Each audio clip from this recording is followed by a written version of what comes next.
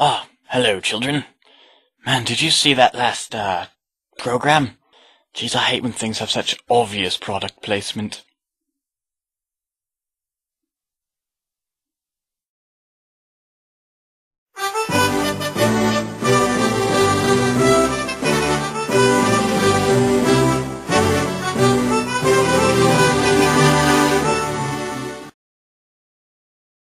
Now, children, I'm so glad you've decided to join me in my living room for another exciting episode of William's Reading Theatre.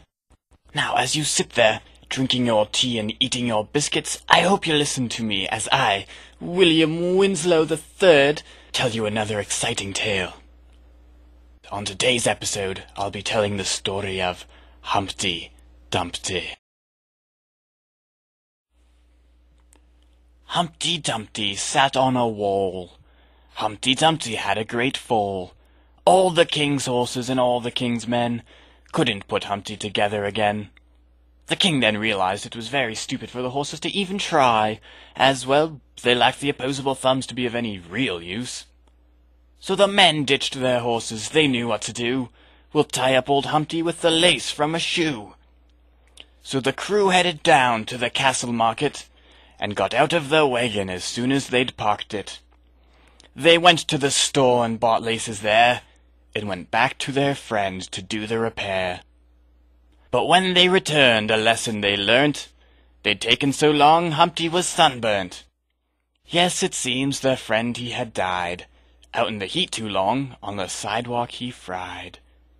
But to God the men didn't cry or beg, for instead of weeping, they ate scrambled egg.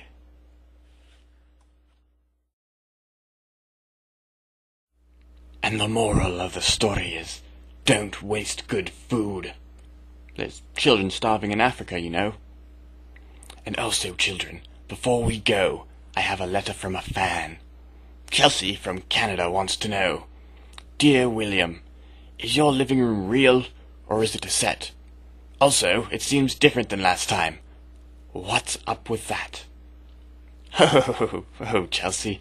Why, my living room's just as real and consistent as my British accent. Anyways, thanks for writing.